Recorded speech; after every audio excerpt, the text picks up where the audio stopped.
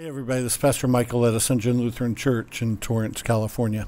It's time for another Midweek Boost. I want to talk to you today about John chapter 3 and John chapter 4. Here, Jesus encounters two people. In chapter 3, he encounters a man named Nicodemus. Nicodemus was a leader and a teacher in Israel.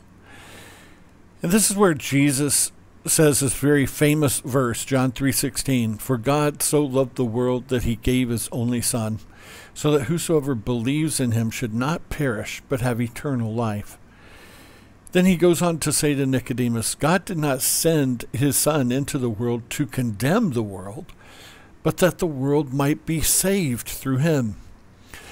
Now in chapter 4, Jesus goes on to bear this out. He has a discussion with a woman from Samaria. He asks her for a drink at a well.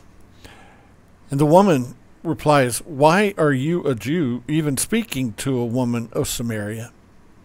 Jesus says to her, "Listen, if you knew who it was that asked you for a drink, you would ask him for a drink, and he would give you water that lasts forever." She says, "Give me some of this water."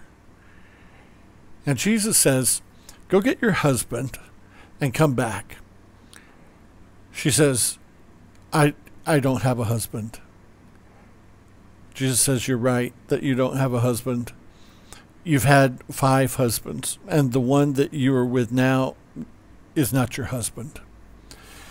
Now, a lot of people take this as Jesus condemning this woman for her being a loose woman. That is most certainly not the case. Jesus has already told us he didn't come into the world to condemn the world. If you knew something about the culture in first century Judaism and in first century Samaria, women were treated as property. Women were not capable of divorcing their husbands. Men were capable of divorcing their wives at the drop of a hat.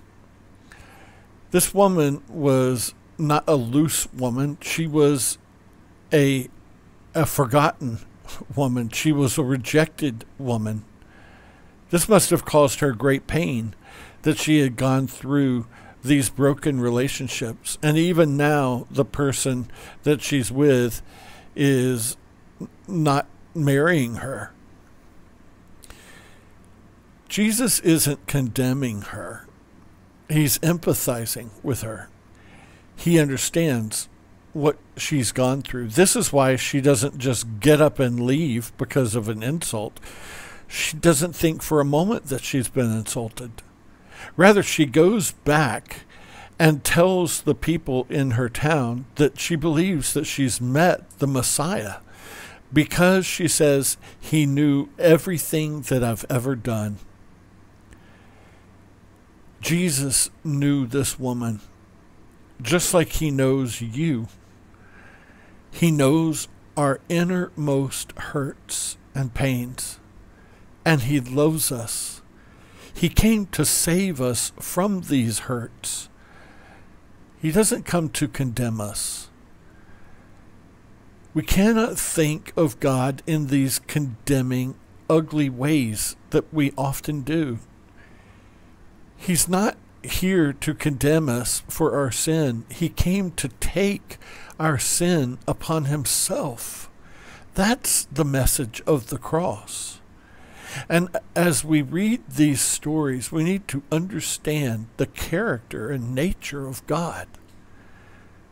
God is love, and he loves us in the midst of our sin. And yes, sin is sin.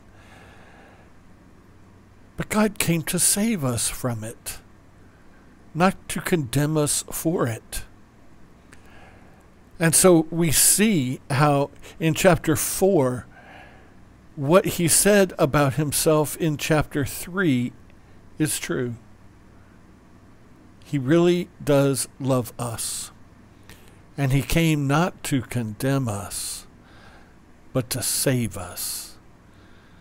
Have a great day.